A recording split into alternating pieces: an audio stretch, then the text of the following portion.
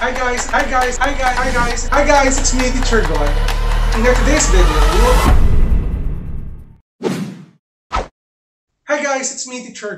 In our today's video, we will talk about the deciles of ungrouped data. Last time, may in-upload na tayong video with regards to the quartiles of ungrouped data. And recap lang, when you say quartiles, these are the points or the 3 points that divides the given set of data or a distribution into 3 equal parts. So ang target natin ngayon is to discuss about the deciles. Now, what is the difference between the quartiles and deciles? So later on, may experience nyo or may alaman nyo what is the difference between the two words. So define muna natin what is meant by decile. The deciles are the 9 score values that divides the distribution or observations into 10 equal parts. So let's say, for example, I have here a line wherein I want you to imagine that this line represents the given set of data.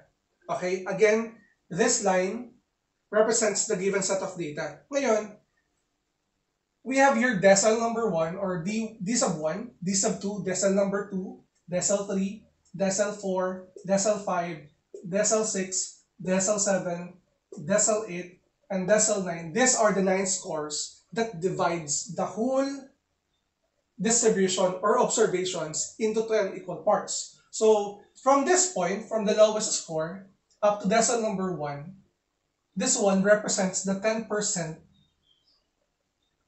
of your data.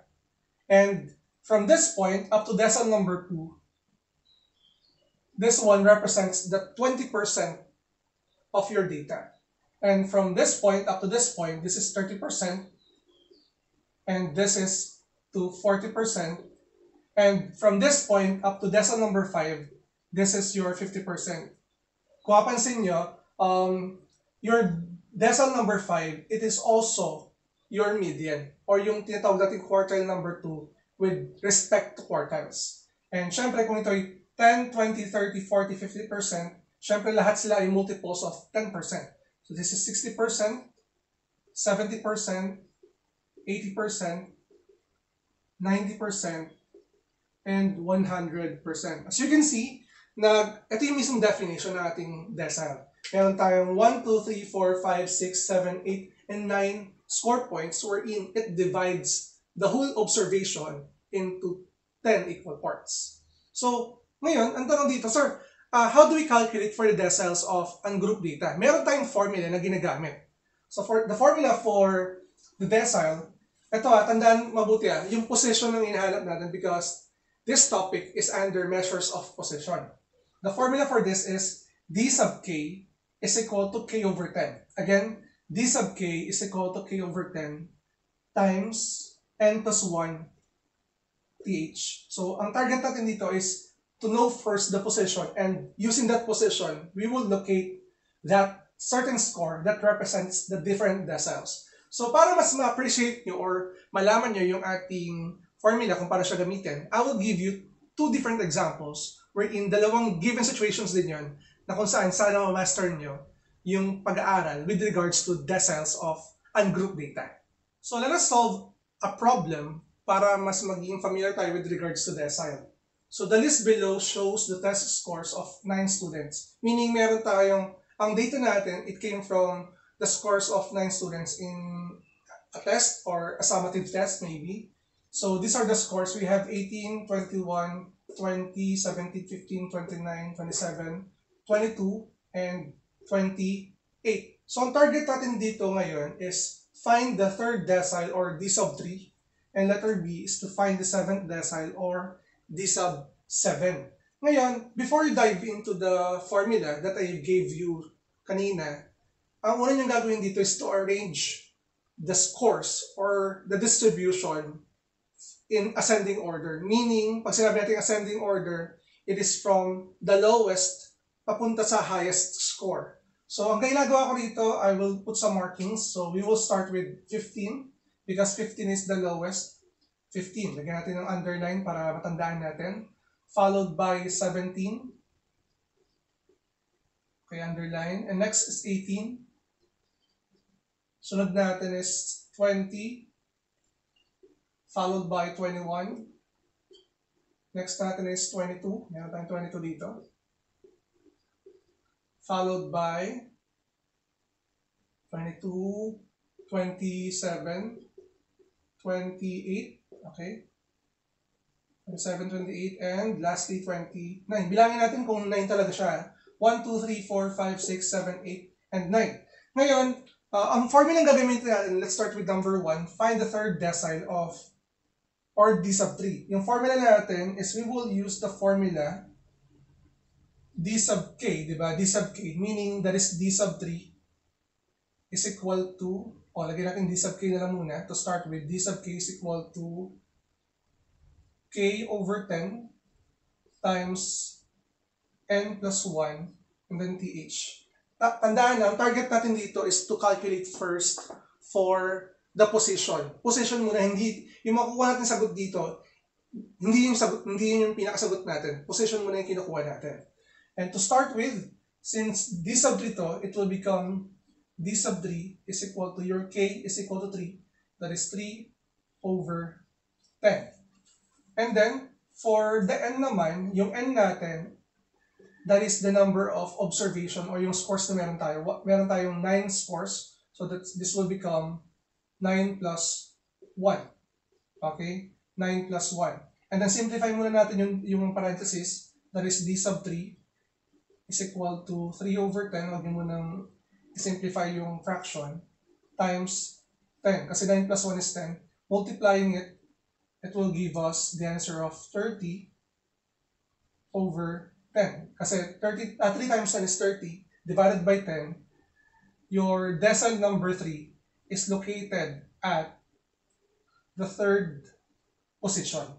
Kasi 30 divided by 10 is 3. So, third position tayo ngayon. So, nasan po ngayon yung ating sagot? Kuha lang tayo ng bagong marker. So, this one is properly arranged. Yung ating yung ating decile number 3 is third. This is the first. This is the second. Okay? This is the third. Ito ngayon yung ating d sub 3. So, ang d sub 3 natin is 18. Ang decile 3 natin is 18. So, ganun lang kasimple yung pag-solve ng deciles when it comes to this kind of examples. So, let's move on with item number 2. Find the 7th decile or d sub 7. So, direct na natin. That is d sub 7 is equal to 7 over 10. Right? 7 over 10 and this is 9 plus 1. Kasi meron tayong 9 positions. Simplify natin yung parenthesis. This is d sub 7 is equal to 7 over 10 times 10 ulit. And then 7. So, dito tayo dito, d sub 7 is equal to 7 times 10. That will give you the answer of 70 over 10. Sorry. And ang ating d sub 7 is equal to 70 over 10. Yung pwesto niya sa ating list of numbers ay pang-pito, 7. Kasi 7 divided by 10, that is 7. So ngayon, this is the first, second, third, fourth, fifth, sixth, and 7. Ito ngayon, yung 27. Our answer here is 27. This is your d sub 7. So the answer here is 27. So I hope na natutunan niyo yung first example natin. Kasi ito yung basic example na mabibigay ko sa inyo when it comes to decile of ungrouped data. And sa next part ng ating video, medyo complicated siya pero bear with me, kayang-kaya nyo siyang solve. Now for the second example, medyo kakaiba siya kasi we will do interpolation in this example. So let's have the second example. Find decile 6 or d sub 6 of the given set of data.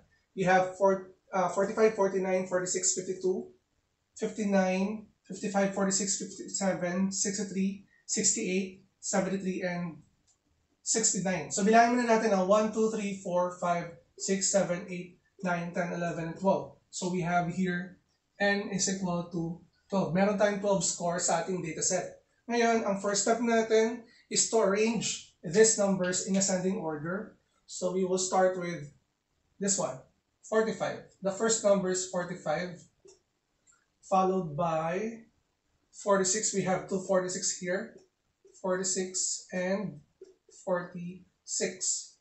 Tapos, meron ba tayong 47? Wala. So I think the next one is 49. 49 followed by 52. Sunod is 55 followed by 57. Sunod natin, meron pa ba? 57. Sunod natin is 59. Ito siya. Tapos sa 60 na tayo. Then 63, 68, 69, and 73. Ito na sila. Ngayon, after arranging this, gagamit tayo ng formula natin. Ang ating formula ngayon, since this one is d sub 6, we will use d sub 6 is equal to your k, which is 6 over 10, times n plus 1, this is your n. You will have here 12 plus 1. Okay?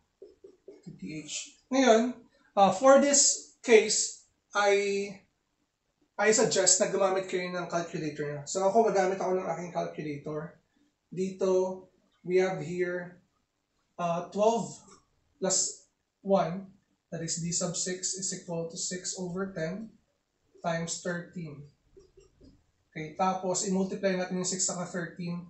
That will give us the answer of 78. So d sub 6 is equal to 78 over 10. Ngayon, kailangan natin i-divide yung 78 by 10. Siyempre, since 10 naman yung denominator natin, yung pwesto ng ating d sub 6 is equal to 7.8. Pang 7.8 siya. Okay. Ngayon, di ba, unlike sa nauna natin example, exact yung position nila. Dito meron tayong decimal. So, gagamit tayo ngayon ng interpolation. Una, since 7.8 siya, identify muna natin which one is the 7th and the 8th. Ito yung 7th natin. 1, 2, 3, 4, 5, 6, 7. Ito yung 7th natin. Ito yung 8th score natin. Ngayon, sir, paano po yung interpolation? Paano po natin gagawin yung interpolation? Simple lang naman yung step natin. Interpolation. Para makuha natin yung eksaktong value ng ating decile 6. So, for interpolation, you will subtract the 8th and 7th score. Again, subtract natin yung 8th saka 7th score. So, that is, ang magandang solution natin dito. D sub 6 is equal to, ang gawin natin dito ay 7, ito yung natin, plus yung ating 0.8 is 0.8. Again, 7 at 0.8 yan ha. So, gawin natin dito 7 na lang. 7 para 7. Yan. Then 0.8. So, para sa 0.8 natin na maging formula natin dito is 8 minus the 7th score. Kasi yung kailangan natin makuha is yung exact value. Yung ating 7th score ay 57. So that is 57 plus 0.8 times yung ating 8, which is 59, minus 57. Okay. So 59 minus 57, that is 2. This is 57 plus 0.8. That will give us 2. Ngayon, i-multiply natin yung 0.8 by 2, and that will give us 1.6. So, this is d sub 6 is equal to 57 plus 1.6. Saan po nang galing yung 1.6? Yung 1.6 natin, it came from 0.8 times 2. Therefore, yung exact value ng ating d sub 6 is equal to 58.6. So, ito yung sagot natin ngayon. Ibig sabihin, yung ating d sub 6 is between. Ito. Kasi di ba 58.6 between 57 and 59 or 7th and 8th score. So, I hope na nakuha niyo yung process natin on how to calculate for the decile of ungrouped data, wherein in this video we defined decile and we also illustrate decile. And in example number 1, nag-try tayo mag-calculate for the decile kapag exact yung position. And for number 3, or for example number 2 naman natin, it's quite complicated kasi gumamit tayong interpolation kasi yung position natin is merong decimal. So, kung meron kayong tanong or yun na question or requested topic that you want me to discuss within this channel, feel free to comment down below para mabasa kita. So again, if you're new to my channel, don't forget to like and subscribe na rin. At i-hit mo pala yung bell button para updated ka sa ating videos. So again, it's me, Matthew Churgon. Maraming salamat.